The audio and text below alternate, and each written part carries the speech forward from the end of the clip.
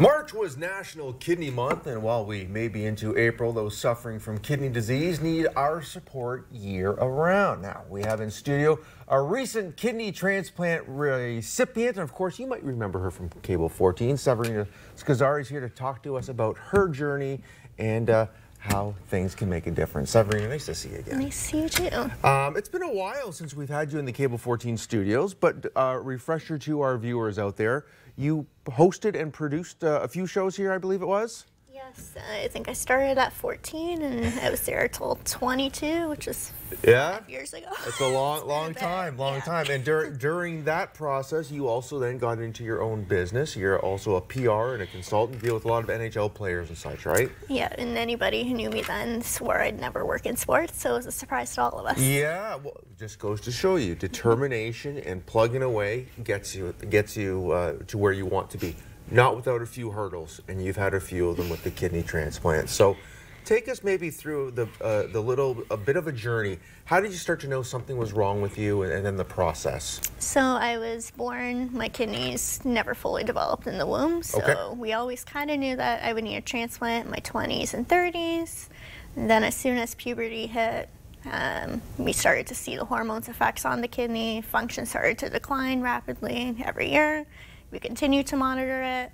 Then COVID hit, and we were really worried about having the transplant at that point, so we were just trying to keep things stable. And then finally, last year, January 5th, 2023, I received my transplant. So leading up to the transplant, what were some things that you had to do, the family had to do, to make sure that you're looked after? Because you have an immune deficiency, obviously. And you know, getting sick is not a good thing in your world. So how was your life? How was your life kind of leading up to that? It was very isolating, the pandemic years. Didn't see family, didn't see friends, and it was kind of annoying going on social media and seeing people out and about completely ignoring restrictions. And I was just very lonely doing my own thing. And then finally going into surgery, I was excited because I could have visitors, but as soon as I got admitted, there was a COVID outbreak on the floor. COVID outbreak on the floor. So did everything stop at that point, or did you go through with the surgery? I had to go through with the surgery, but no family or friends around. But with that said, whose kidney did you get? I ended up getting my dad's kidney. How did that conversation go between dad and daughter? Only child. So he was always the backup plan. Initially, my mom was supposed to be the donor. I was fortunate that they were both a match, but because he's the one working and supporting us, it made sense for her to do it. Some health issues happened on her end, so he got approved, and it was a no-brainer to do it for him.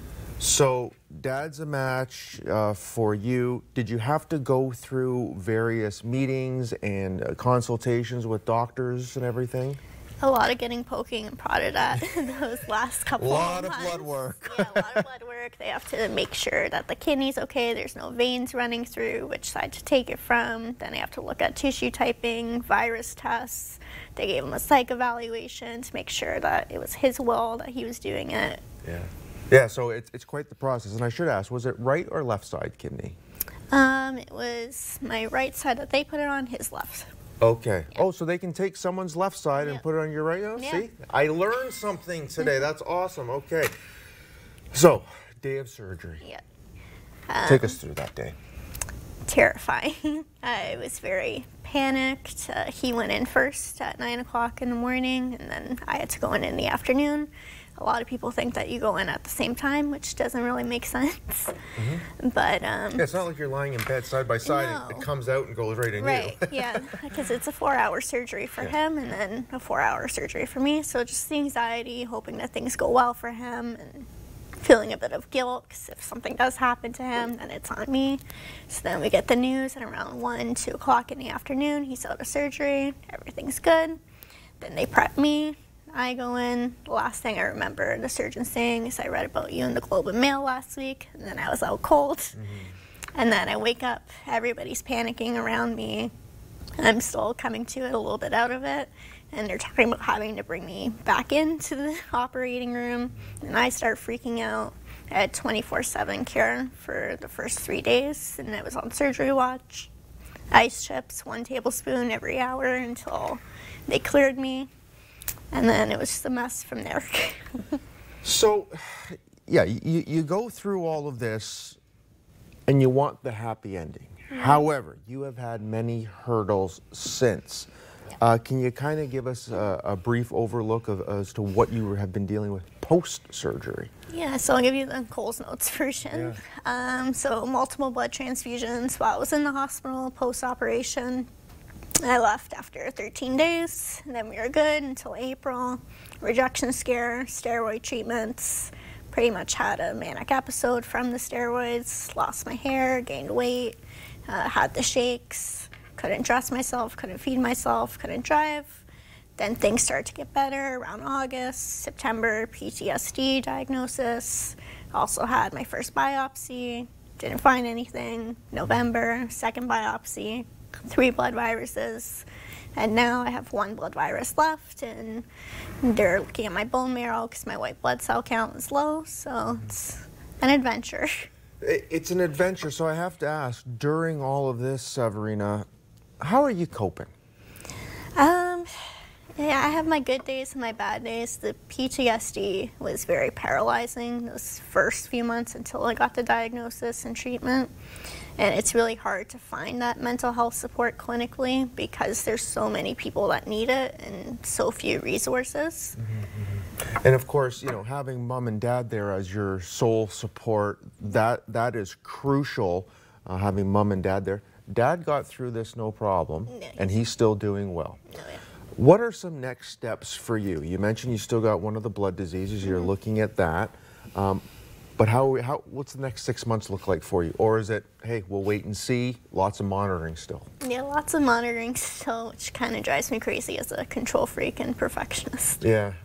Are you able to go out now at least with some friends and have a little bit of fun and go to a ball game or a hockey game? And how's the diet? Are you able to eat what you want? Are you watching that based on what you can, calorie intake and all that? Or? Yeah, like I'm pretty much back to normal in terms of getting out. And then there's some food restrictions, but I think at this point I've accepted that this is as normal as it's going to get. So as someone who has been going through this, what are some words or wisdom that you can pass along to others that might be just starting this process? I would say to seek some mental health support clinically before it even begins, because there's a grieving process that comes with it where you're mourning the loss of the old you, and your life's completely different afterwards, regardless of where you're coming from pre-transplant. You could come from the worst of conditions, and it's just adapting to not knowing what's going to happen and not having full control over your life and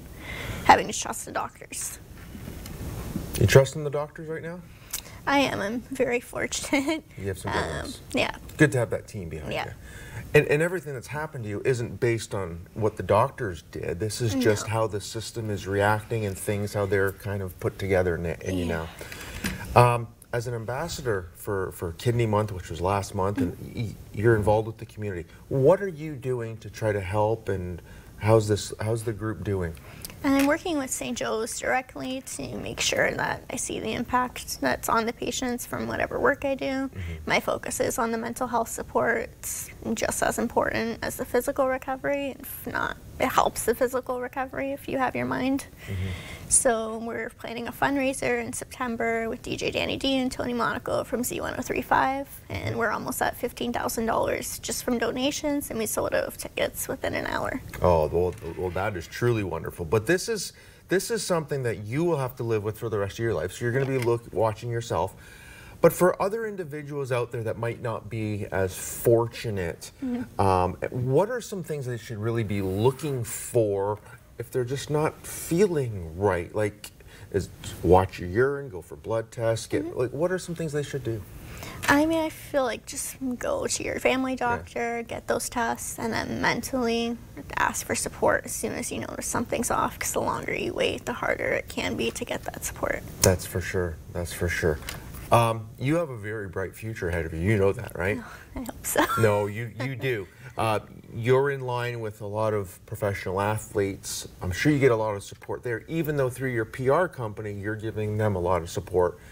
Having those connections, does that give you some positivity and makes you kind of smile throughout the day with your work? Yeah, it's been really special, especially having athletes and agents reach out. I got a signed Montreal Canadiens jersey from the whole team just to wish me well, and the wives and girlfriends are another community that I'm really grateful to be a part of. Yeah, that's wonderful. And you know, you're also part of the Cable 14 family and community. Once you're here, we never forget about you. So whenever you want to come in here and talk a little bit more about your journey, about other things that are happening, please give us a call. Love to have you back here on the desk, okay? I appreciate it. Always a pleasure. Saverina, nice to see you again. Nice to see you. All the best to you.